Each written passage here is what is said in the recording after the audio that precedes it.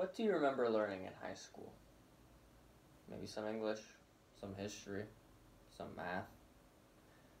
What if you learned something that was useful when you stepped into the real world right after you graduated? What if you learned how to manage your finances, do your taxes, go to a bank and ask for a loan, or go and get a mortgage on a new house that you want to purchase? With my business idea, you would be taught in high school how to accomplish these things, and you would be one step ahead for getting into the real world. Right now, I'm a 23-year-old college graduate, and I still have no idea how to do these things because I've never had first-hand experience. I've never been taught, and my parents were never taught either how to do this. They all learned from their parents, and my parents are currently teaching me.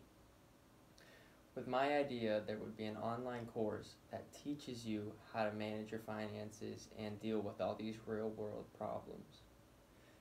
The class would be offered to high school students, and then an extension would be added to young adults who also were not taught these things and want to learn about these.